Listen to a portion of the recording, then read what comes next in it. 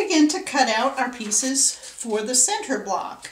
In the very center is the turquoise. I just have a strip here left over from my other project. And I'm left-handed, so I'm going to turn it this way. And we need 3 3/4 square.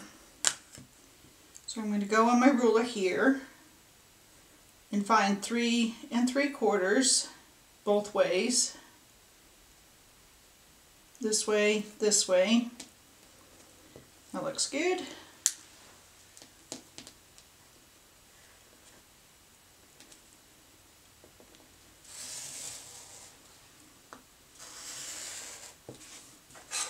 Okay, there we have our center square.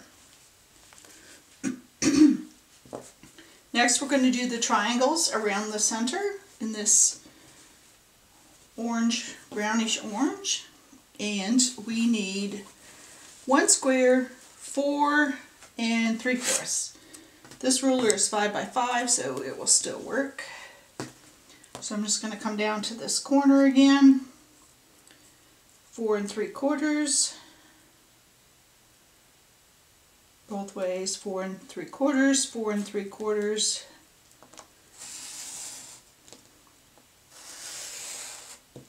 And then what we do is cut this on the diagonal in both directions. So we're just going to place it there. I'll need my bigger ruler for that.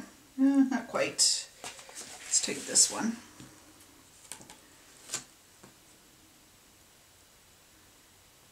And these don't have to be precise because we will be trimming all the edges as we stitch them together.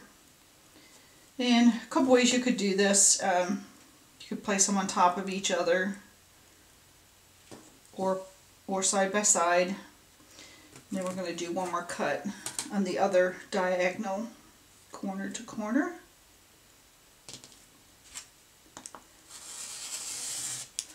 There we go. So we've got the 4 corners there. And then for the cream, we will need 2 squares at 4 1/4, and then those will be cut in half. So I'm going to fold this in half just to get it, so I can get the 2 pieces at one time. So 4 1/4 would be there, and so 4 1/4 there, 4 1/4 there. And again, it doesn't have to be precise, so if anything, go just a little bit bigger rather than a little bit smaller. Okay, so that gives us 2 blocks, and then this gets cut in half on the diagonal, just like the other one, but we're just going to do it one diagonal. So these will be a little bit bigger triangles to go in the corners. There we go. So let's see how that's going to lay out. We're going to have turquoise in the center, the orange going outward from the center, and then the cream will go on the outside corners. And then I like to organize my pieces so I'm ready to sew. I can just go one piece at a time. And this block is pretty simple because all the pieces are the same size. They're asymmetrical. I'm sorry, they're symmetrical. So it doesn't matter which one you use for B2 or B3 or B4 or B5. They're all the same. And then same thing with the 4 corner pieces, triangles.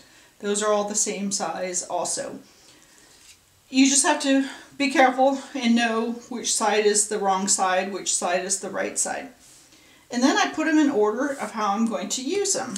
And if you look on your block, this is B1, B2, B3, B4, B5, 6, 7, 8, and 9. And since the center triangles and the outer triangles are all the same size, you can just stack them up. So you start with the center piece. We'll add the inside triangles and then the outside triangles. So next we'll go to the machine and start sewing, and I'll show you how to begin your block and how to add each of the pieces. We have some trimming to do and some stitching to do.